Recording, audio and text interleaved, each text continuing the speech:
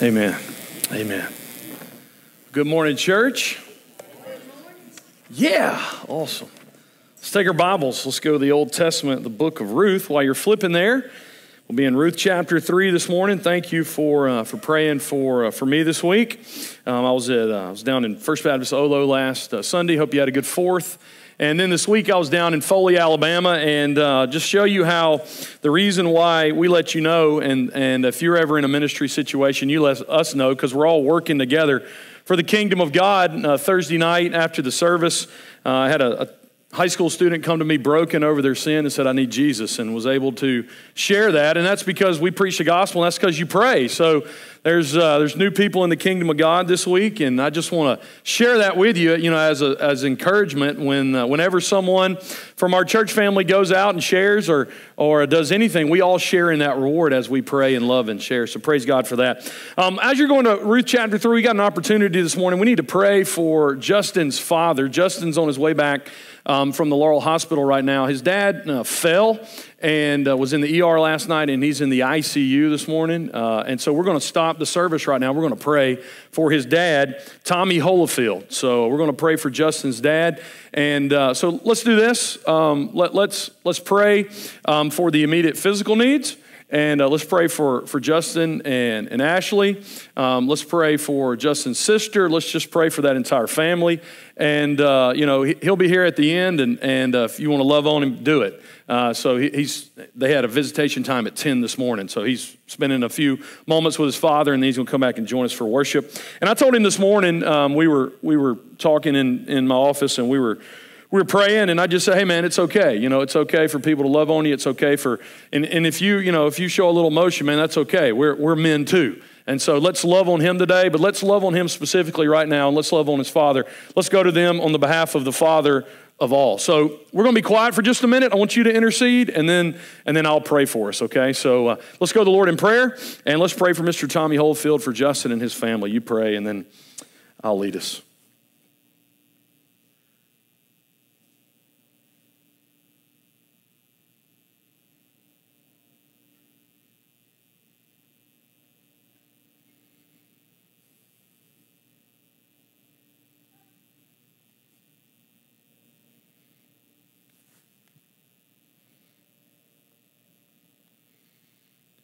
Father, we thank you that the scripture says, in your presence there's fullness of joy. Lord, it also says that we're supposed to cast our cares on you because you care for us. Lord, the scripture says that you uphold the righteous.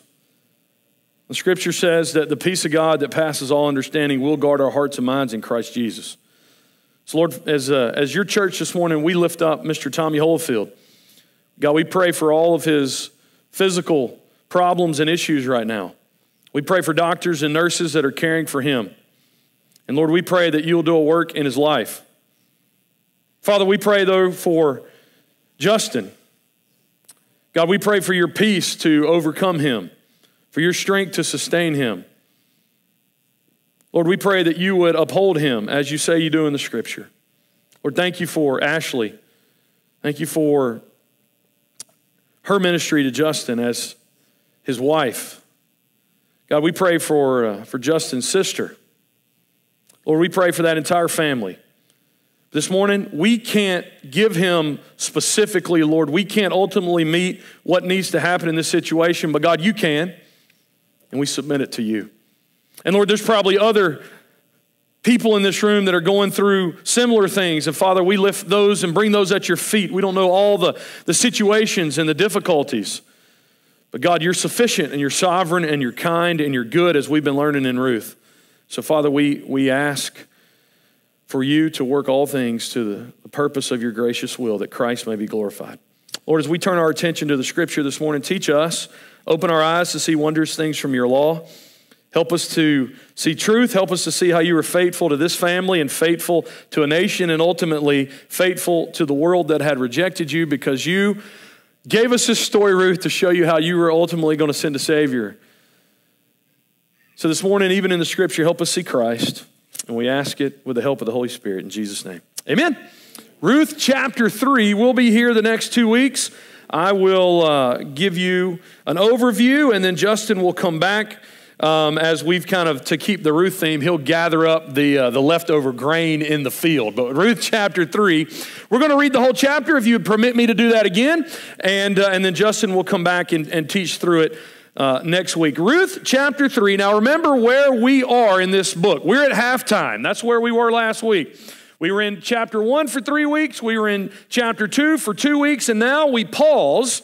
And if you would just go back to verse 23, the last verse of chapter 2, you will see the context. So she, that's Ruth, kept close to the young women of Boaz, gleaning until the end of the barley and the wheat harvest, and she lived with her mother-in-law.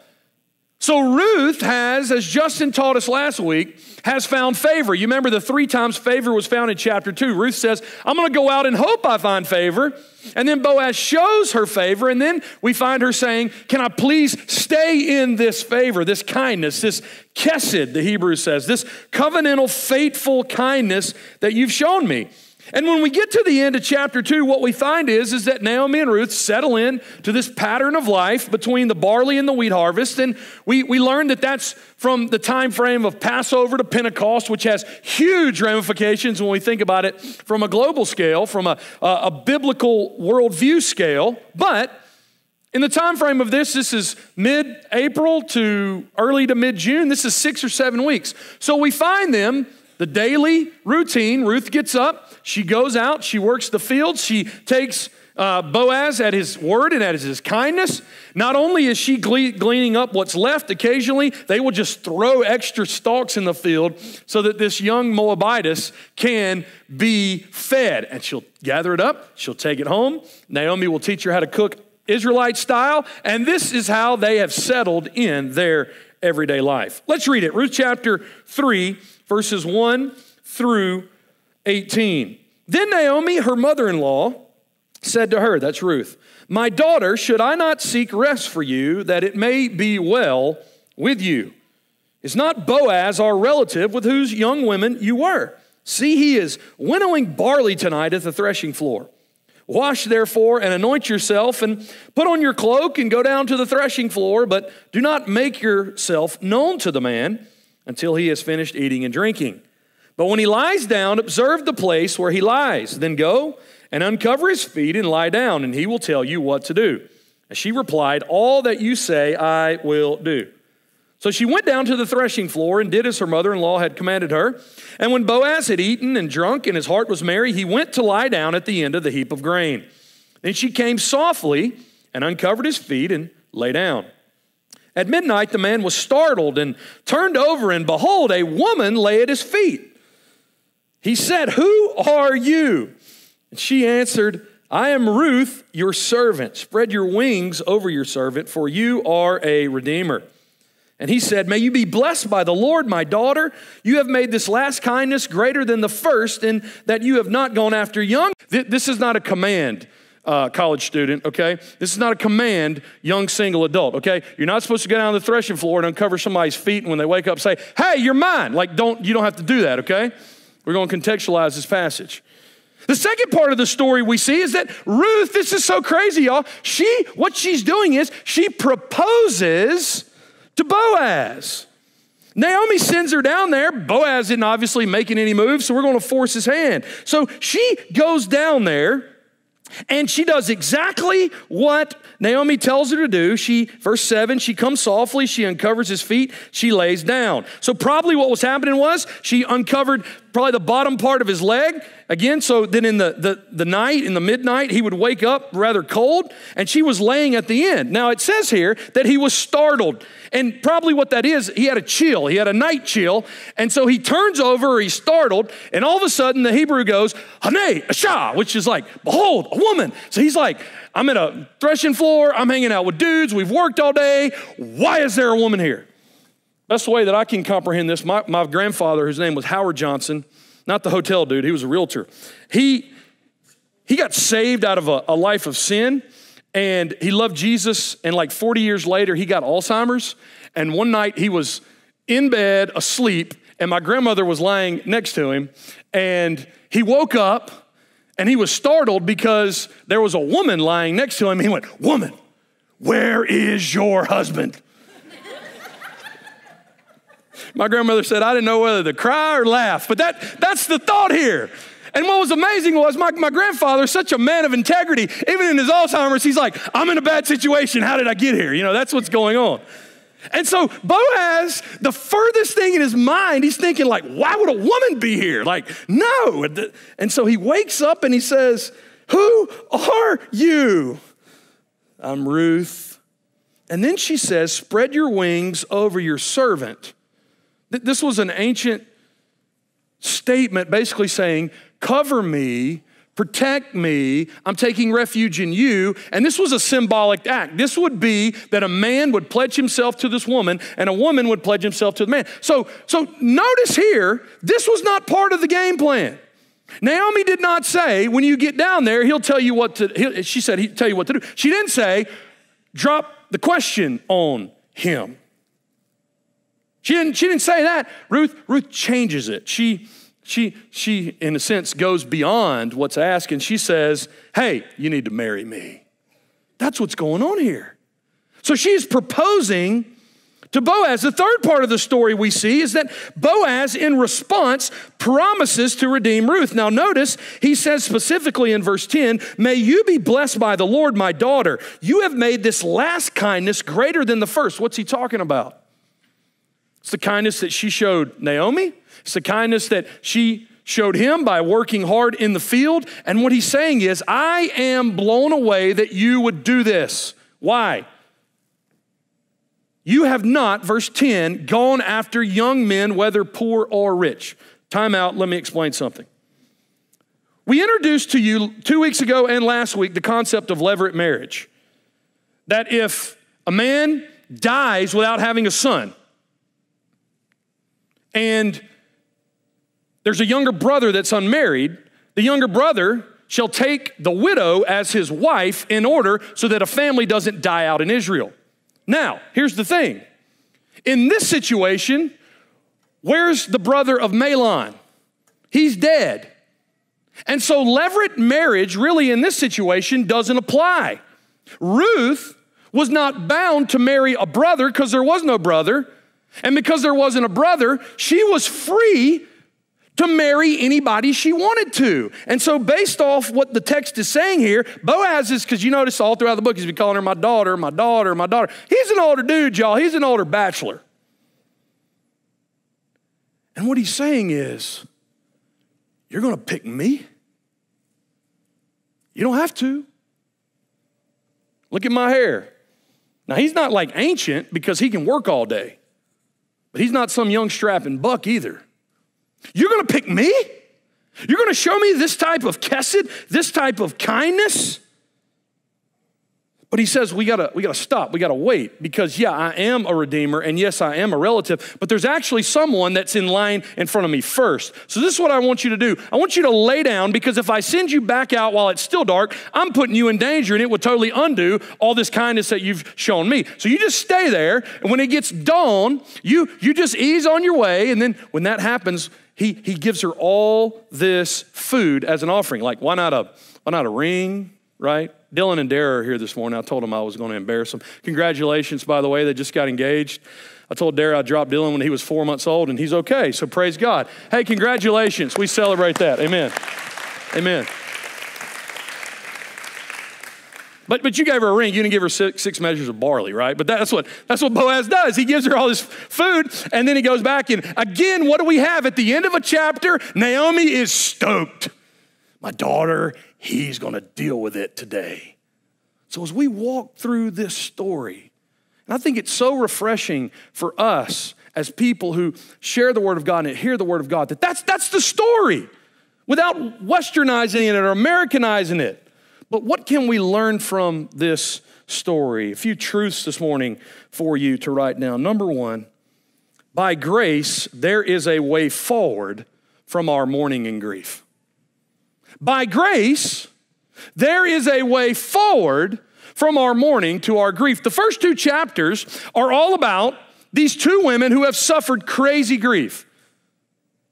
Naomi's lost a husband.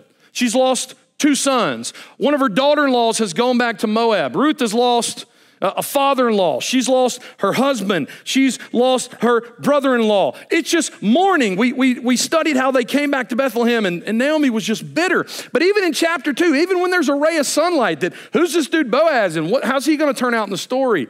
Even in the midst of hitting their stride in daily life, guess what? They're still mourning. You know what Naomi's telling Ruth to do? Wash, perfume yourself, put on new clothes. What she's saying is, my daughter, let's move on with our life.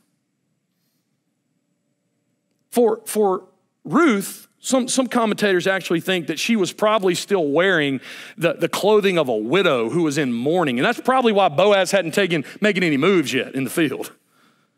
Hadn't gone after her or begin to approach her and begin to talk about marriage because he was trying to respect her. Shows you what type of man he was. But what's happening here is Naomi is saying, listen, it's time. We've mourned, and we've mourned for a while. It's time to move on. Now, listen to me this morning. I'm not saying at all that you just need to forget your grief and move on. I'm not saying that. I'm not telling you this morning that you should just get over mourning and loss and pain. That's what I'm not saying at all. Because in the scripture, we find people that lose loved ones. We found them in this book. We find them in all of scripture. What I am saying is that there can come a time in your life when God can take all the pain, all the loss, all the grief, and glorify himself in such a way that he says, I am enough. I walked with you through this chapter, and I will walk through you through this next chapter. And we can watch God turn our mourning into dancing. That's what Naomi's doing here. Some of us have just been living with a burden of mourning and loss and pain and grief for years. And it's different for every person how we deal with that.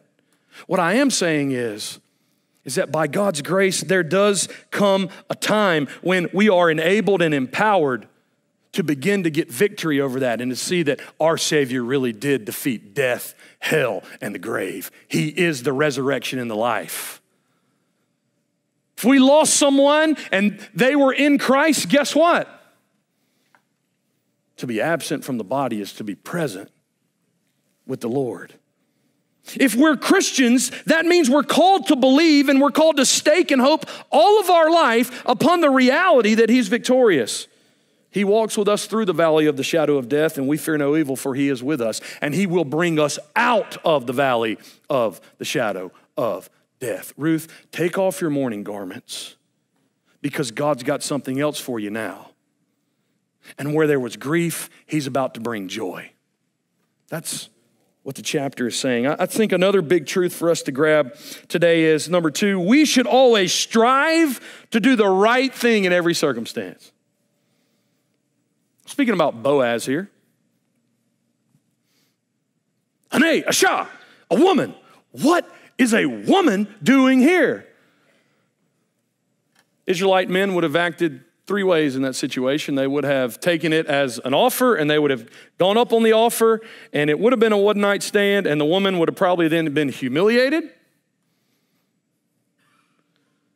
There would have been some in the middle where possibly the man gratified himself and took care of the woman for a little while, and then it was her fault and move on, or what we have with Boaz doing things right. I find it interesting that he knows he's second in line. And I find it really interesting that this probably middle-aged dude and this probably early 20s woman who is graceful, her name means friend, she's kind, she's hardworking, that everything's there for him. He's like, stop, time out, we need to do this the right way. But she's offering herself, she wants to marry me. Stop, time out, we need to do this the right way. Can I speak to this in 2 ways? Let me speak to those of you that are single. In relationships, there is a right way to do things and there is a wrong way to do things. There is a godly way to do things and there is an ungodly way to do things. While they had every right in the world to possibly enter into a relationship that night, they didn't because they wanted to honor God. We find ourselves in the midst of a generation that does everything that is opposed to the law of God, sexually, relationally, and you think you have the right to it. You don't. That way is destruction. When you glue the emotions of your heart to someone else and the body says, I love you, but the heart, the mind, and the will don't, all you're going to do is end up with heartache and destruction. Let me warn you this morning from the Word of God, be like Boaz. Yeah, I'm a relative. Yeah, I have a right. Yeah, I can pull this off, but we got to wait. We got to wait. We got to do this thing right. Someone one time asked me to marry them. Found out they were shacked up. So I said, man, I'll marry you, but y'all need to move out. Because I can't just stand on wedding day and do like spiritual charades and ask God to bless something when you just kind of shot him the middle finger your whole engagement. Like, I can't do that. There's a way to do it. Honor God. He can redeem. If you've messed up, guess what? Our God is gracious. He can restore. He can cleanse. He can purify, but he can't do it when we're wallowing in the mud. And I love this, that I think first and foremost, Boaz is such a man of integrity because he's going to do what God says. Man, the bigger picture is we should always strive to do the right thing in every circumstance. Relationally, financially, do we bat 1,000 on that? No. Should we strive to? Yes. What in my life am I not doing the right thing? It's amazing here. You don't have to super spiritualize it. You can just say, there's a right thing. I think it's in the book of James. If you know to do the right thing, you don't do it, it's sin. And sometimes we can just cover things over with emotions and feelings and situations and opportunities. When it just comes down to the bare bones in it, that's the right thing to do. That's why I'm going to do it. And that's what Boaz did. And what's so amazing is that what's motivating him to do the right thing is he really thinks that he's getting the better end of the deal. You're going to show me kindness? I'm some old washed up codger. That's what I am. You want to choose me? And Ruth, on the other hand, you know what she's saying? She's like, yeah, but there's nobody like you. There's nobody with your character. There's nobody with your standing. There's nobody with your righteousness. Both of these people think they're out kicking their coverage. That's why they want to do the right thing. And Ruth doesn't ask again to be covered. She just does what he says. She gets up in the morning, she takes the grain, and she goes home. Another truth that I think is really important for us to see this morning, we must find our security and identity in the Lord first and foremost. Now, Ruth says this proposal, spread your garments over me, in verse 9. For you are a redeemer. What's interesting is the same words are used back in chapter 2. Would you just go back to chapter 2 and look real quick? In verse 12. Chapter 2, verse 12. This is Boaz speaking to Ruth. The Lord repay you for what you have done, and a full reward be given you by the Lord, the God of Israel, under whose wings you have come to take refuge. Ruth uses the same, speaking to Boaz, that Boaz used speaking to Ruth in chapter 2. And what's this idea? Before Ruth ever sought security in a man, she found security in the Lord, the God of Israel first. You see that? We deal today with people who seek refuge in men and women. As Ruth has sought protection and mercy in God's eyes, now she's doing that with Boaz. Y'all never reverse that order. We must never look for our security and identity in those we are attracted to or married to before we look to Christ, because Christ alone is supreme. If you're single today, listen to me. Above all things, seek godly and Christ-like character above all else in a future spouse. Don't just go after anything. I joke at some of these student camps and I say, I will create a PDF for you. If some dude or some thing comes along and wants to date you and has intentions, I'll give you this PDF. It's called an application form. And it has a blank for name, full legal name. It has a blank for address. It has a blank for, if you wish, social security number. We can run a background check. It has a place for last time I took a shower, last time I went to the dentist, what's my daily habits, what's my intentions for the relationship. And I tell these ladies, get that dude to submit it to you and tell him you'll get back with him in like 40 days. That usually chases off the riffraff.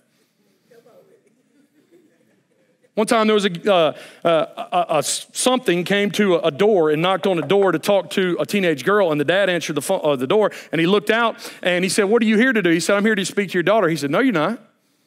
He said, yeah, I'm here to speak to your daughter. He said, no, you're not. He said, why? He said, you can't. He said, why can't I speak to your daughter? He said, her mother went to the edge of death to bring her into this world. And since that moment, I have incurred all financial responsibility. And until something comes along with a little better potential, you're not speaking to my daughter. Shut the door. Girl comes down the stairs. Daddy, was that for me? Baby, no, that wasn't for you at all. But you know why that happens? Because we're finding our identity and our security in people and not Christ first. Ladies, it is God who provides your protection. It is God who provides your security. It is God who provides your refuge. Too many women in our culture, in our society, are seeking refuge in a man and not Christ first. Husbands, you find your security and your identity in Christ alone. Your wife is to be served and to be led along, but only after you follow Christ. Don't reverse that order. The man the husband that loves Jesus first and follows Jesus first and seeks to please Jesus first will do a great service in serving his wife. I'm reading all this, y'all, because the Lord gave this to me the other morning on a walk, and if I don't read it, I'll mess it up. The woman who delights and finds her joy in security in Jesus alone will find joy in her life and in her heart to love and serve and follow her husband. The reason why many of our marriages struggle, the reason why divorce is so rampant even in the church, and the reason why our society is producing the next generation of people who say, I love you only with the body and never with the heart or the soul and the will, is because we seek our identity in people and not God. And if you've done that, can I tell you this morning, the gospel, Jesus can save, Jesus can restore, and even in this passage, Jesus can redeem from the worst of situations. So how do we do that? When my aim is to please Christ, and my allegiance is to please Christ, and my worship is to please Christ, most of the time, I will be able to love Lauren and serve Lauren and help Lauren. It is when the priority gets reversed and I please me and I focus on me that I neither please Christ or my wife. But you know what? It's amazing how when we get the vertical right, the horizontal works itself out. Through arguments sometimes, not arguments, intense moments of fellowship, right? That's how. But isn't it true though? And that's what's happening here. She saw, this is a Moabite. She didn't even have a Bible. But you know what? This God of Israel, he's my refuge. He's my refuge. And that's why she was given a husband who did the same thing. So as we conclude this today, how does this passage point to Christ? Man, this is good, y'all. First, the lost come humbly to Christ's feet for mercy. Now, you know what's wild in this passage? And this is how we've missed it. I told you there's nothing scandalous, seductive, but commentators and theologians and some people have focused on the feet and the uncovering. And that's not the wild part of this passage. Whatever that might mean, totally, we gave a pretty good shot at it today. Let me tell you what's even more wild. What's even more wild is that a woman, a servant, a Moabite, a foreigner would come to the feet of a master, an Israelite, and a man and say, do this for me, please. That's what's wild in the story. And why did she do that? Because in chapter 2, she knew who he was because of the favor and kindness he had shown her. You know what this text is telling us? Is that sinners who have found brokenness and emptiness and just lostness in this world hear who the nail-pierced Son of God is, and they can boldly come to his feet and cast everything of themselves upon him because he is good. Because of his mercy, we come. Ruth is not telling Boaz what to do, to command him. Ruth is casting herself at Boaz's feet because she knows that only he can do this. And listen to me. She is asking Boaz to make a decision on her. For 50 years, for 100 years in American evangelicalism, we've been taught that poor little Jesus standing outside in the cold and the rain, the little nomad comes knocking on the door of our heart. Please let me in, please let me in, please let me in. That's not the way it is at all. He's not in need, we are. When someone's convicted of their sin and convinced of their lostness and convinced that all they deserve from God is wrath and hell, but in spite of that, he came down and he showed mercy and he absorbed all the wrath of God. What do? You fall at his feet saying, Lord, please show mercy to me. That's what Ruth's doing here. It's such a picture of Christ. Let me tell you, if you're outside of Christ this morning, come boldly to the throne of grace. All who come to me, Jesus said, I will by no means cast out. Call upon the name of the Lord and you'll be saved. There is a fountain filled with blood drawn from Emmanuel's veins that sinners plunged beneath that flood lose all their guilty stains. You can come boldly this morning and fall at Christ's feet because he is the greater Boaz and he always shows kindness to those who fall at his feet. Finally this morning, how does this text point to Christ? Christ is redeeming people from all nations as his bride. You know what's good, y'all? Ruth ain't called a Moabite in chapter 3, not once. She's not called a Moabite, not once. Not once. Because a Moabite is not an ethnicity. A Moabite is who you worship in the heart. A Philistine is not an ethnicity. I'm spiritually talking here. Don't think I'm denying the differences. But the way that Scripture views it is that the Jew is not just the Jew who's born in a certain tribe. The Jew is the one that has turned and given their heart alone to the God of Israel. That's why in the New Testament, us Gentiles, us grafted in Gentiles are called of the seed of Abraham because we worship Abraham's God. And what's amazing here is you see what's happening. The redemption's coming full circle. Ruth, as far as the narrator is concerned, is no longer a Moabite. Man, what a great picture. If there are any physical sons or daughters of Abraham this morning, you're in the minority as a physical Jew. Most of us just Gentiles. Our track record, we worship the sun and grasshoppers and everything moving and images and idols.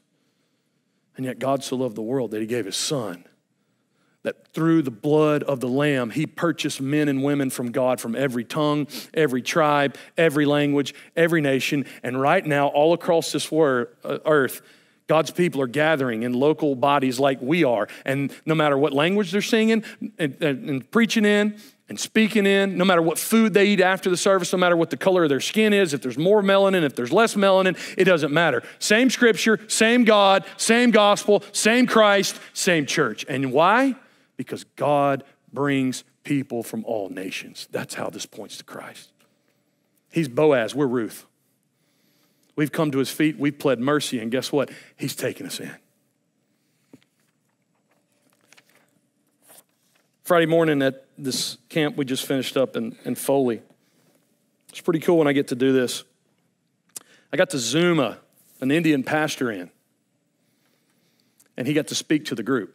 Technology is an amazing thing. This guy actually, those of you that went at 14, this was Raj. We piped Raj in. And he's sitting there, he's exhorting these students and sharing with them. Then he just starts talking about the burden that he has. Since the pandemic started, they've been trying to minister to people, and they've done some stuff over the last 2 months. They fed about 25,000 people at hospitals. And they recently saw this one village that they weren't even know about. And kind of the main source of income was shut down several years back. And so in that village, even the teenage girls have to sell themselves in order to provide for families. And they saw that, and there's nothing going on there. There's no mission. Obviously, there's no church. And so starting this week, they've started targeting that place. And so I think they're going today or tomorrow to that place to begin to feed people and to begin to share the gospel with people. And these are people that are the lowest of the low, culturally. But they matter to God. And you see, when you've seen yourself as a Moabite, as a sinner, as someone who deserves nothing but grace upon grace upon grace upon grace has been poured out through you through the gospel. Because all you were was a Moabite begging for forgiveness, and he showed it. Asking for mercy, and he showed it. Undeserving of love, and yet he showed it. Undeserving of peace and forgiveness, and yet he shows it. You know what you'll say? I'll spend the rest of my life going after people that were just like me. Just like me. So as we go to prayer this morning, and as we worship, and as we get ready to go through this week, if you're outside of grace this morning, repent and believe the gospel. If you've been brought into grace this morning, who around you is in need of grace? Lift up your eyes. The fields are white to harvest. Let's pray.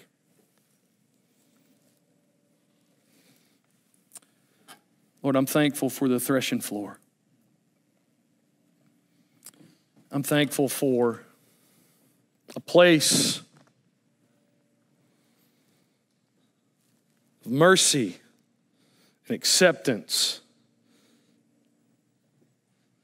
A place where you promised to redeem us. A place where your redemptive plan comes true.